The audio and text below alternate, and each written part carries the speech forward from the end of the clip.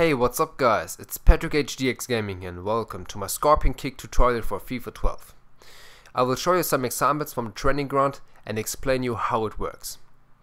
Okay, I think the scorpion kick is the most difficult shot in the game, and for this reason I would recommend you to go to the training ground first before you try this in a real game. I scored a nice scorpion kick goal here and I want to show you the controls you need first. It's very simple. Just hold L2 while pressing the shot button repeatedly. It's so important to press the shot button repeatedly as much as you can, so keep that in mind. But that's not all guys, I will explain you the secret behind the scorpion kick now. As you can see on my examples here, you can perform this shot everywhere on the opponent's half if you want, but there is one thing you have to note. The ball has to be played high into the run of your teammate. This raises your chance to perform a scorpion kick so much.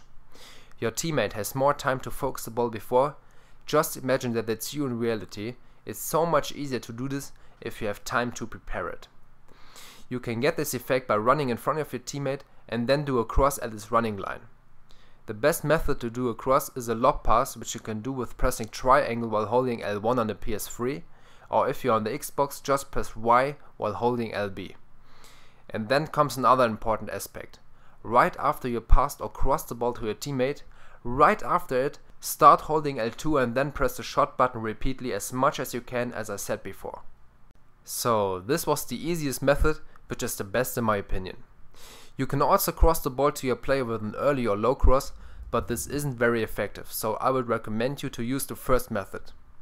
If you want to check my tutorial about the different types of crosses, just click the screen now to get there.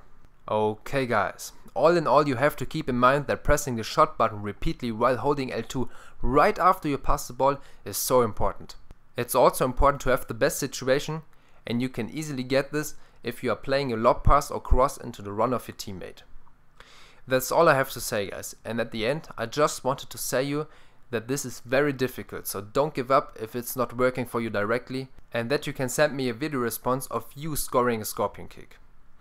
So if this helped you guys, it would be also great if you could share this on Twitter or Facebook, so you can also help me out. Please leave a like and comment, and don't forget to subscribe to me if you haven't already. There is still more to come. See you next time guys. Peace.